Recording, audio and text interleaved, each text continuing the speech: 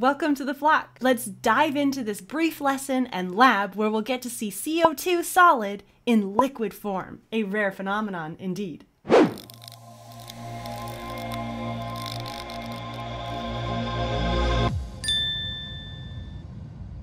Solid CO2, i.e. dry ice, is really unique in that it goes directly from a solid to a gas at -78 degrees Celsius. This is called the sublimation point.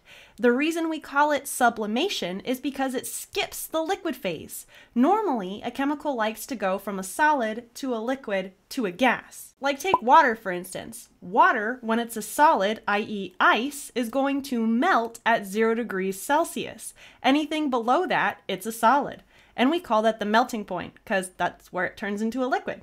So going from a solid to a liquid, and then from a liquid to a gas at 100 degrees Celsius where water boils, and it's also called the boiling point, I know, we're pretty inventive with our names here in chemistry, has all three phases. In the case of water, we see solid, liquid, and gas. But now again back to this CO2. It completely skips the liquid phase, and that's why we call it sublimation. So when we see a chemical go directly from a solid to a gas, we call that sublimation. Let's review the phase diagram for carbon dioxide before we waddle into the lab so we can understand the pressure required to turn carbon dioxide from a solid to a liquid. Recall here that ATM stands for pressure. Notice that pressure is indeed on the y-axis and temperature is on the x-axis. For reference, keep in mind that room temperature, the temperature at which this lab will take place, is around 23 degrees Celsius, right here, roughly. When we're looking at a phase diagram, we can say that any temperature that falls within this region and any pressure that falls within this region would make CO2 a gas, which makes sense. Notice how the gas form of CO2 takes up the majority of this phase diagram because it kind of wants to be a gas all the time. And there's only this little tiny small window of temperature that we have access to and pressure that we have access to that would make CO2 a liquid. That's what we're aiming to do in the lab. What's this whole triple point thing here in the middle? Well, that triple point happens to be the exact temperature and pressure, 5.1 ATMs and -56.7 degrees Celsius, that would make carbon dioxide a solid, liquid, and gas all at the same time. So let me give you an example of how to read this. At -90 degrees Celsius, somewhere around here, and at 1 ATM pressure, what would the state be? Well, looks like we would be within this solid region, so we would say that CO2 would be a solid. Now that you've seen me try it, go ahead and see if you can determine a pressure and temperature that would make CO2 turn into a liquid. Pause the video now.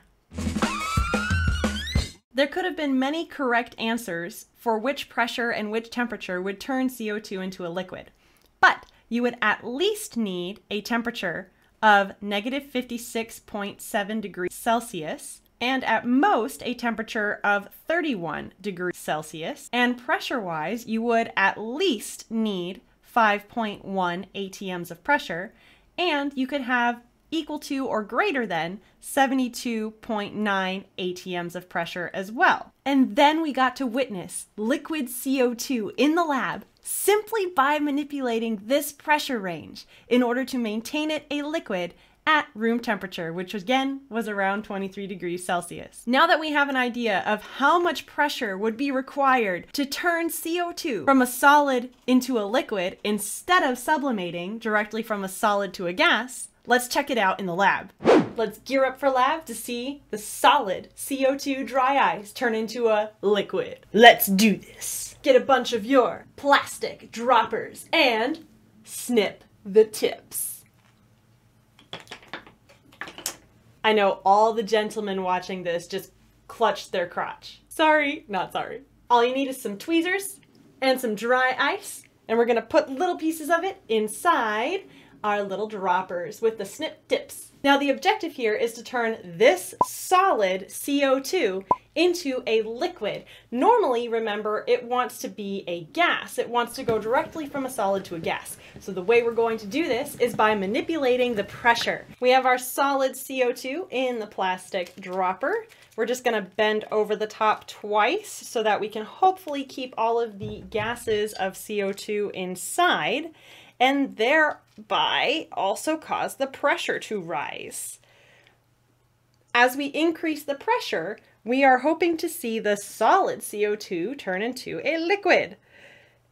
And even if only for a moment, that pressure will continue to rise as it's a liquid, and the pipette or the dropper will inevitably burst, and all of that pressure will be released as the gas escapes and cause the solid CO2 to magically reappear instantaneously. Ta-da! And just like that, it went from a solid to a liquid back to a solid using just pressure.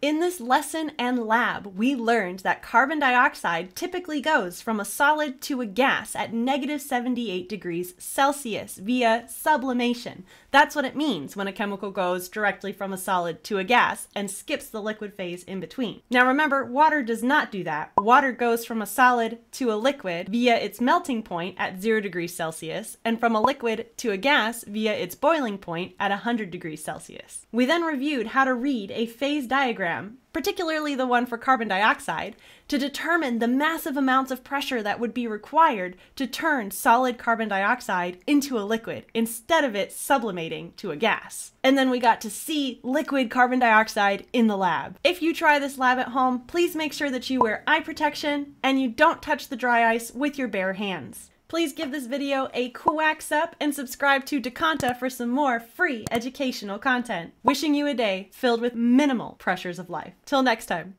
No ducks, no glory. Pressure pushing down on me, pushing down on you. Pressure pushing down on the CO2 in the dropper, yeah.